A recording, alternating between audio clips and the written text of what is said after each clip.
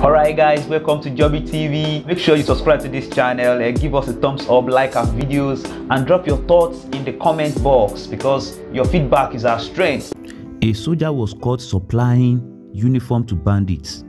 An army officer and his girlfriend were recently arrested while they were assisting bandits with military uniforms.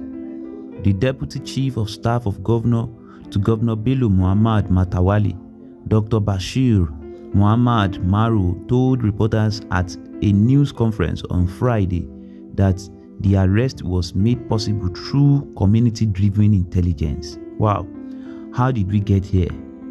How did we get here? Can you imagine? Army officer who is supposed to be protecting lives and property, who is supposed to be fighting banditry, who is supposed to be fighting terrorism, is the one supporting it. Is the one supplying them uniform, military uniforms and weapons that they will use to operate. Chai, this is a very, very serious issue that we have found ourselves in Nigeria. It's only God that can help us out right now because everything has turned upside down. How will an army officer be caught, being an informant for bandits?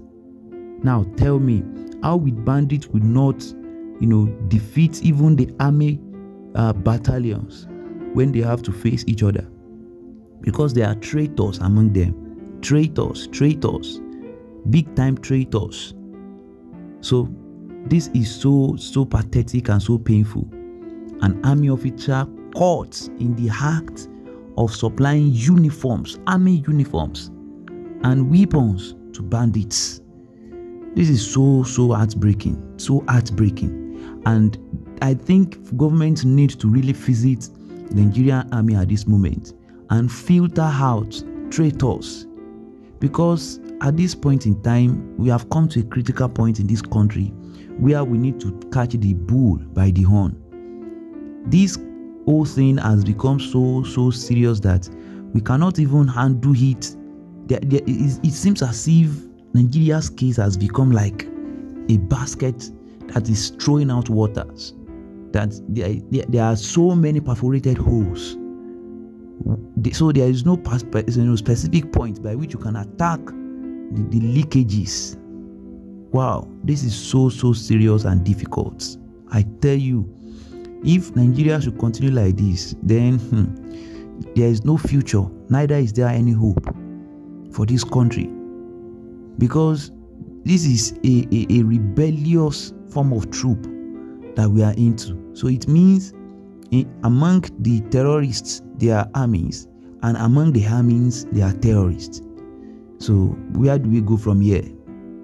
And that is why we have seen in so many cases when these bandits come to operate, nobody challenges them. We saw it when they kidnapped, abducted, hundreds of schoolgirls in Niger State, then also in Zamfara State. There was nobody throughout the operation. It's not a simple thing to abduct 300 schoolgirls. 300 people is not a small number. How were they successfully transporting that multitude of puppies outside the state, and they were not caught at all? No police, no form of forces and security force to catch them and get them arrested throughout the operation. So it does mean that the operation they are embarking on was really informed by the in-house security agencies. And that is a very, very serious issue for us, that we have gotten traitors among the Nigerian army who should protect the interests of the people. It is well. Anyways, let's know your thoughts in the comment box. What do you think federal government can do to these kind of situations? When a traitor is being caught like this, what should be the punishment and what should be the way forward in getting more of them and separating them from the real Nigerian soldiers? Thank you for staying tuned. Bye for now.